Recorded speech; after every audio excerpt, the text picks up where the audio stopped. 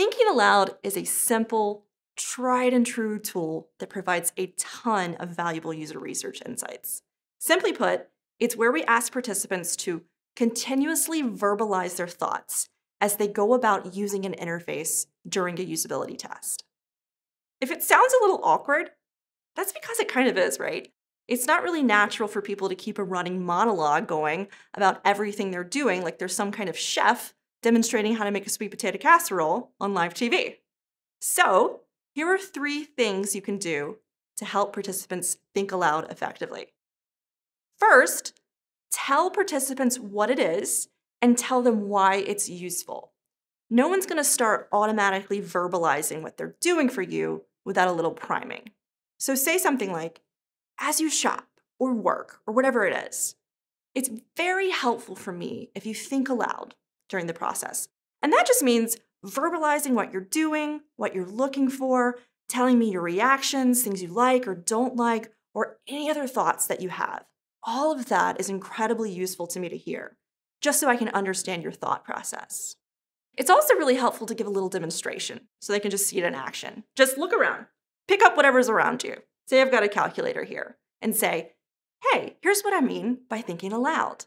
I'm interested in doing some math, so I'm going to use this calculator. It's nice and solid, even though it's nice and light when I pick it up, right? I really like the weight of it. And when I clack on those buttons, that sound is really nice to hear. But the numbers on the screen are kind of difficult to read, right? And that's going to be an issue for me because I'm often working in a setting that doesn't have a lot of light. So I think that would be a big issue for me. I look for a different calculator, right?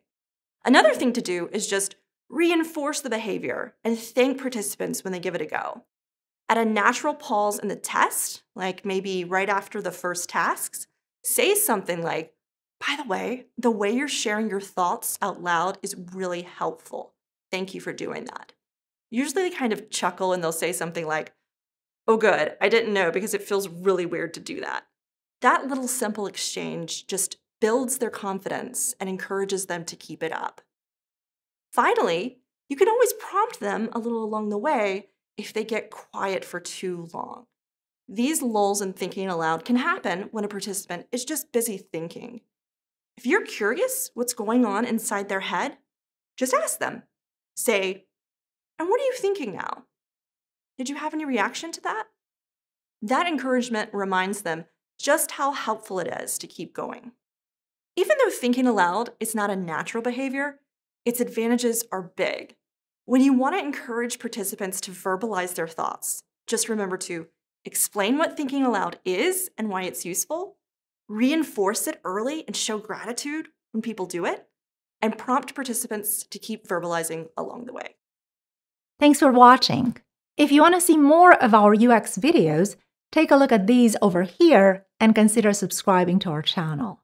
On our website, nngroup.com, you can access our free library of over 2,000 articles. You can also register for one of our UX courses that offer live hands-on UX training.